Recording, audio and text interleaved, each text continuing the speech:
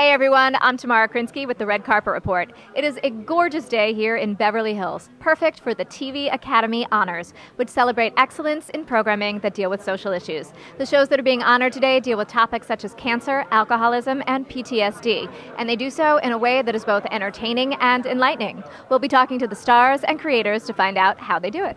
So explain how you're involved in today's TV Academy Honors. I am the chairperson for the Television Academy Honors. This is my first year, so I'm very excited, very thrilled to be here.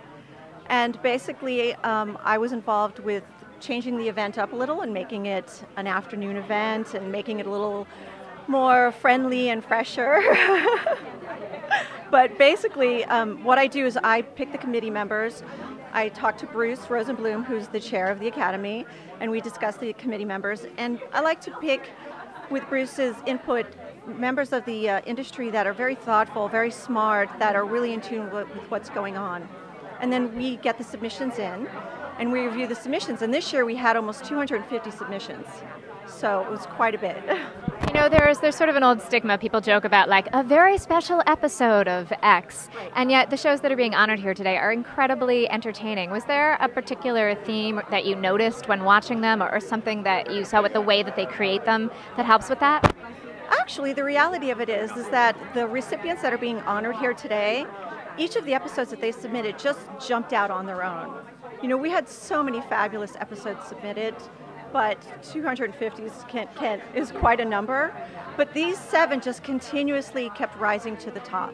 And when you've got 250 episodes to watch, how do you kind of keep your eyes open? Well, I watch a lot of TV during the year, so thankfully I had seen a number of those episodes. But, you know, I work in television and I'm an avid TV watcher. That helps a lot.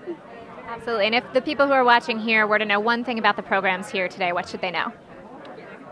These programs, I think, really are about reaching out into the public at large. They bring forth a lot of heart, and I think that these types of programming really help change the world.